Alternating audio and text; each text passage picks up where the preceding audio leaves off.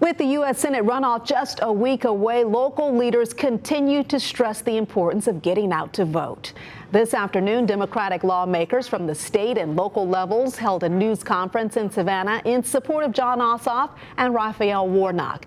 It's one of a series of similar events being held around the state, encouraging people to make their voices heard by next Tuesday.